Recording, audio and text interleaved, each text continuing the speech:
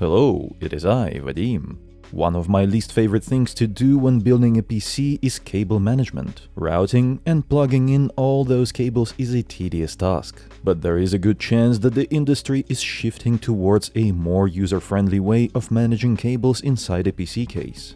Asus has showcased its prototype motherboard and graphics card that feature a cable-less power connector capable of delivering up to 600 watts of power to the graphics card directly from the motherboard. I think this is a very cool concept that has the potential to eliminate the standard power cables that are nothing but an eyesore, and sometimes even a fire hazard, as is the case with the new 16-pin power connector featured on NVIDIA's RTX 40 series graphics cards. The High Power Card Edge Connector, or HPC for short, proposed by Asus, is a much more reliable solution that has been used in the server industry for a very long time, so it is a tried and tested standard that works well. The idea is, you just plug in your graphics card into the motherboard as normal, and that is it. The GPU gets the power it needs from the motherboard. Of course, the power still has to be delivered from the power supply somehow. That is why Asus has moved all of the power connectors, SATA ports, as well as fan and RGB connectors to the back of the motherboard. This way you can conveniently connect all the necessary cables by opening the back panel of the PC case. No more messing around with those hard-to-reach connectors. Everything is laid out nicely. The best part is the view you'll get after you lock all those cables behind the back panel. You are left with a gorgeous cable-free interior when you peek inside the case. Additionally, fewer cables obstructing the airflow inside the case should help with better cooling every component from GPU and CPU to memory and SSDs. I think this is the future of PC building.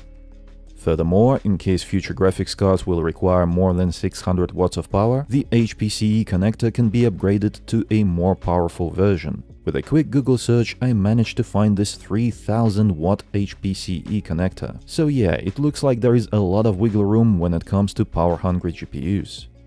Here's a closer look at the Asus HPC connector diagram if you are interested in more details.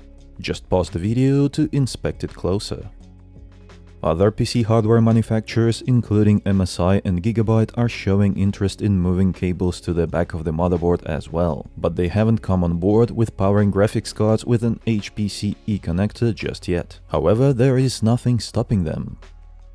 MSI calls its initiative Project Zero.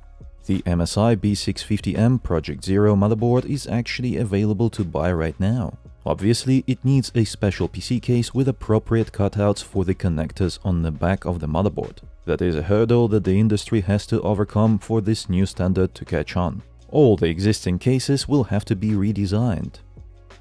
Gigabyte has Project Stealth, featuring Z690 motherboard paired with an RTX 3070 graphics card.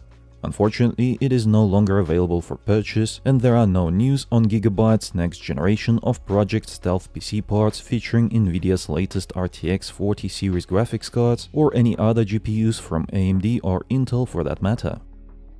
I am hoping that this cable revolution will get more traction over the next few years.